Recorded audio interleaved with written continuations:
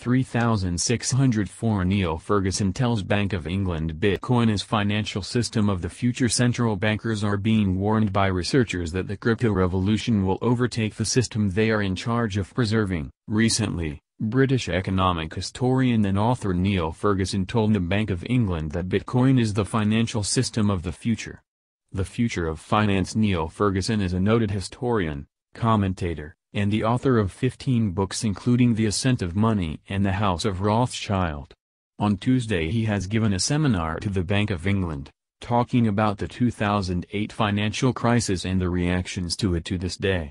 In his conclusion of the subject, he mentioned that Bitcoin is part of the major challenges ahead for the current fiat-based system. Ferguson said, "The financial system of today is not fundamentally that different than the financial system of the pre-crisis period. Except that big banks are better capitalized. I don't think much else is really different. The novelties, the things that will really matter 10 years hence are still relatively small in scale.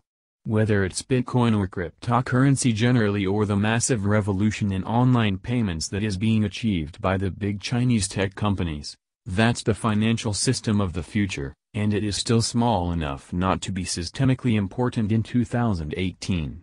In short, I am left feeling we are only a matter of time before the next crisis." Bombarded by ICOs. The above isn't such a surprising statement coming from Ferguson.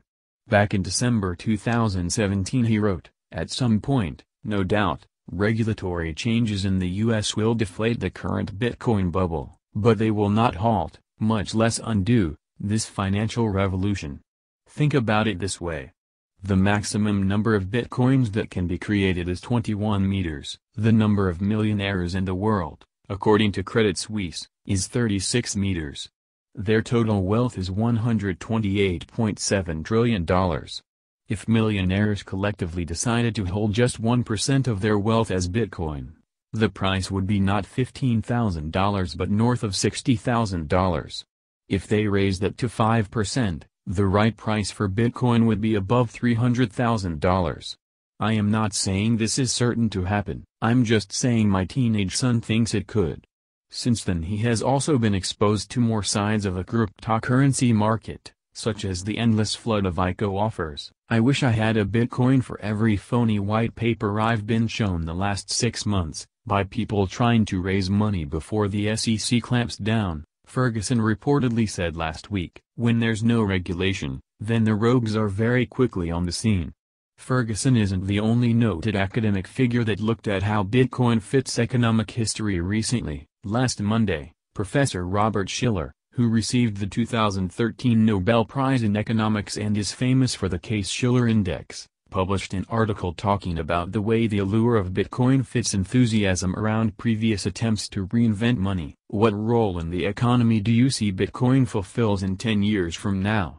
Share your thoughts in the comments section below. Images courtesy of Shutterstock. Do you agree with us that Bitcoin is the best invention since sliced bread? Thought so.